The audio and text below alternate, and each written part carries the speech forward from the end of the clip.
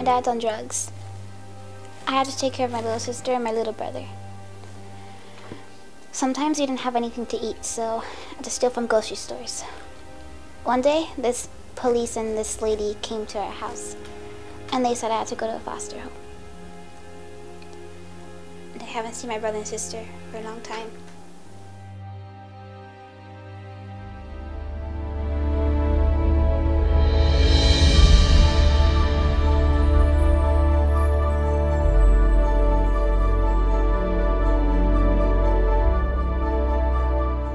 Here at His House, we've got a beautiful campus where kids can restore the joy by having a warm and cozy and loving home. Hi, my name is Jean Caceres Gonzalez. I'm the founder and executive director for His House Children's Home, a home for abused and neglected children and children whose families are in crisis. At His House, we meet the needs of the whole child. His educational needs, his emotional needs, his spiritual needs, his physical needs. Our mission is to break the cycle of abuse. At the Academy, we provide a specialized education for children who have been traumatized and reside here, as well as children who live in the community. Before His House, I used to live with my grandma and my mom. Yeah, things happened from there. Life at His House here, first of all, I never thought I would be a Christian. I never thought I would go in that path. And His House taught me a lot. It taught me to be faithful and be real, be a man. My name is Xavier Spill. My name is Avante. I'm 12 years old, and this is how His House makes me feel. I've been impacted greatly the last 7 years by almost all the children that come into my care. I think what impacts me the most is when a newborn comes to me, because it's such a fragile age. They're just born, they're just coming into the world, and they're already being whisked away, and they're not bonding with their mother, who they spent 9 months with inside, and now they're outside. It's funny because people will see me carrying newborns. I'll be walking and I'll have them in a Snuggie, and they'll be right here, and they'll be with me 24/7 because that's what they need.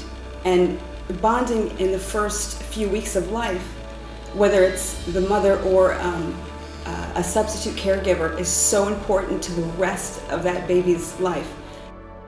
I lived in an orphanage in Haiti since I was a little girl. The earthquake was really scary. A few weeks later, after the earthquake, all the kids in the orphanage were taken on a plane. They told us we were going to a safe place. We got to His house in the middle of the night when we saw our new family. I was so happy to see them. After the catastrophe that happened in January, we were called upon by our country to assist in welcoming and receiving Haitian orphans been in the process of adoption when the earthquake occurred.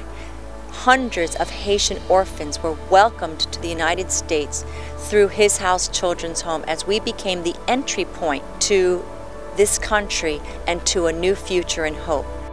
We've always had a strong love for children, and this is something that we've always wanted to do. Prior to getting married, we always wanted to open our home to children in need. When you come here to His House and see the passion of the people, doing really, it's God's work. There's so many kids that are out there today. The need is so great. From when you walk in the door and you have 3 little girls come running into your arms, smiling and happy, what a blessing. I mean, it's all a blessing for us. There's a great need out there. We're all called to help. The His House International program, these children that are unaccompanied alien children look to escape from abuse, gang violence, dire poverty, and come to this country hoping for a better future.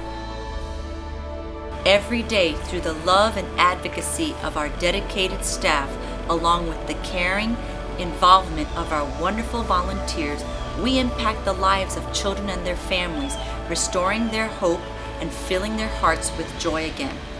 Imagine yourself as part of the solution, the His House family.